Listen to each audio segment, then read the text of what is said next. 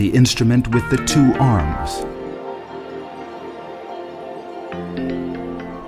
The apparatus at the Istanbul Observatory allowed the observation of the position of the heavenly bodies by day and night in all directions, besides the determination of the altitudes of the sun and the moon, and the measuring of their parallax.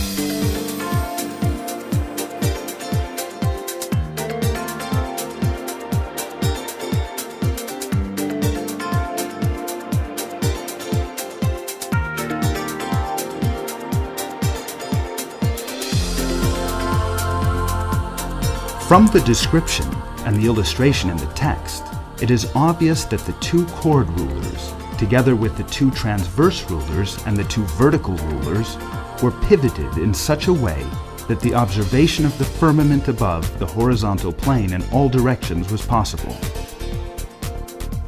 A staircase was used for observing heavenly bodies with low elevations. It appears that the room with the steps running around must have been shaped like an amphitheater.